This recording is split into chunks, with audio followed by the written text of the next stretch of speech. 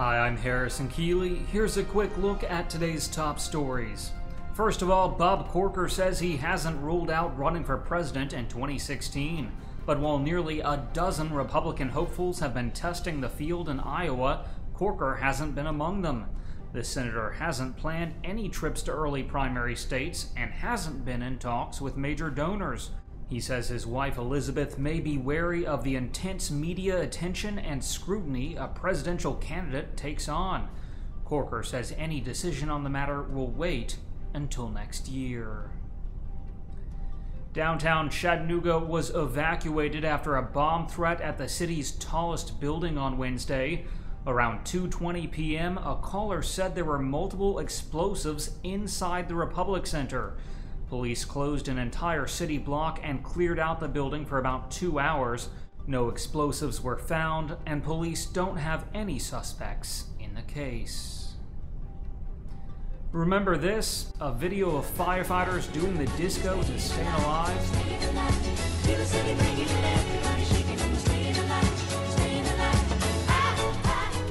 Well, the Chattanooga Fire Department shot the video last summer, and since then it's been shared hundreds of thousands of times on social media. Now it's helped save a man's life 1,000 miles away. 51-year-old Scott Matson of Minnesota says he was in a park 2 weeks ago when he saw a man collapse. Some bystanders were trying to do CPR but couldn't get it right.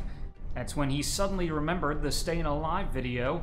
Matson took control and started snapping to the beat for the chest compressions. Soon the man's color began to improve, and by the time he was loaded into the ambulance, he was talking again.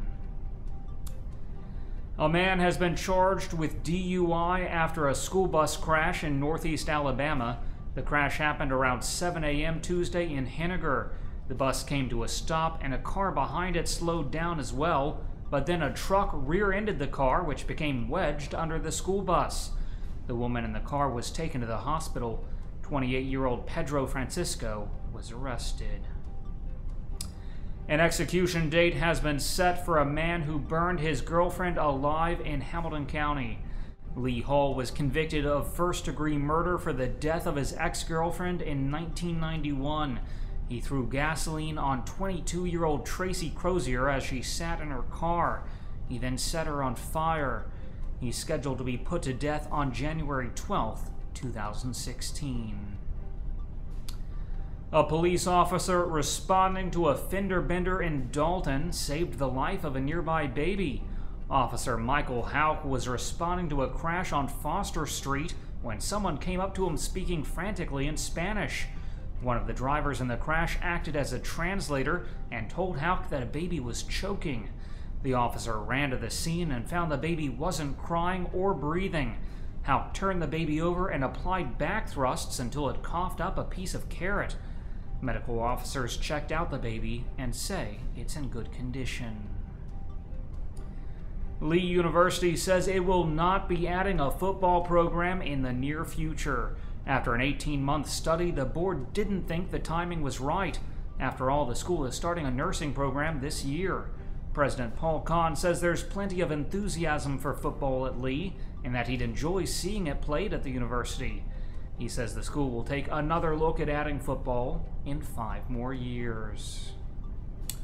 Finally, the Tennessee Aquarium is being hailed as genius after naming one of its otters after Benedict Cumberbatch. The aquarium asked Facebook users to help name the critter, and commenters overwhelmingly voted for Benedict.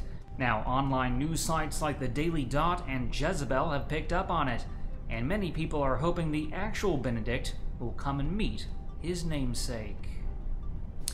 Turning to weather, today will be sunny with a high near 88 degrees. The low tonight will be around 63. That's it for today's newscast. Thanks for being with us. You can find more of these stories and breaking news all day long at timesfreepress.com.